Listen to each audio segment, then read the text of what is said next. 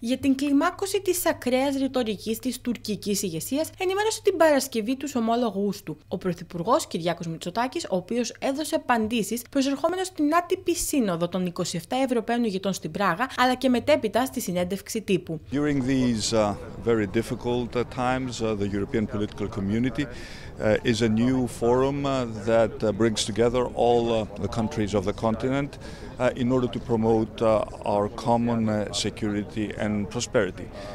Needless to say, such a community of countries needs to be based on common values which we all must share.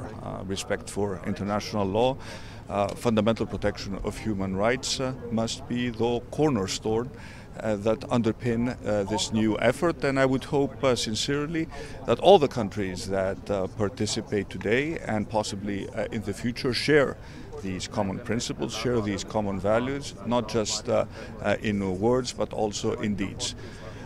On a different note, I would like to express my deep sorrow for the tragic loss of life that occurred this morning, late last night, in the Aegean in two separate shipwrecks, despite the heroic efforts of the Greek Coast Guard.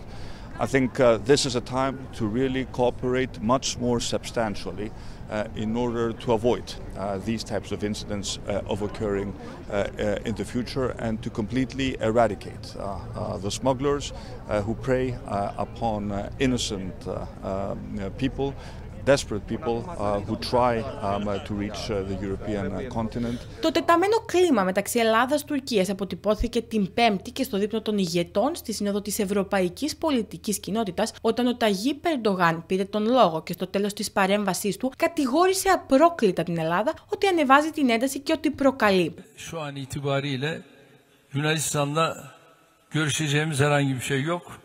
Zamana bırakmak suretiyle zaman içerisinde temenni ederiz ki bir konuşma fırsatını yakalarız. Ve bizim de şu an itibariyle Yunanistan'la görüşeceğimiz herhangi bir şey yok.